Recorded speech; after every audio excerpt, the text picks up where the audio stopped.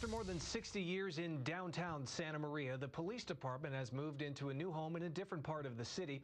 SMPD celebrated opening day at the new headquarters on Betaravia Road.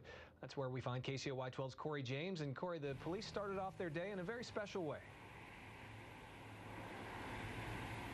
And Scott, this morning, police raised the American flag on the flagpole just on the other side of this building for the very first time, and people in the community were watching as this once vacant building became home to over 100 law enforcement officers. The honorary guard made it official, raising the American flag for the very first time in front of the brand new Santa Maria Police Headquarters. The building is located right before Blosser and Skyway on Betaravia Road. It's been in the making for almost 10 years, and Monday morning marked its opening day. After the ceremony, officers walked to their new lockers, grabbing their stuff before hitting the road to patrol the streets. Chief Ralph Martin gave us a tour of the new station that he says is big enough to hold all of the officers under one roof. Before we had off-site, we did have outside lockers. We really didn't even have enough employee parking.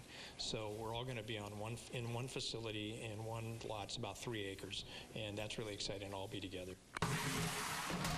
And nearby businesses like Smith Pipe and Supply and Signs of Success are excited about the new police station too. They both have had their bouts with thieves and vandals and say having law enforcement not even a half-mile away is just a little extra security. We're hoping that with the police department moving closer that it will be an improvement for the area.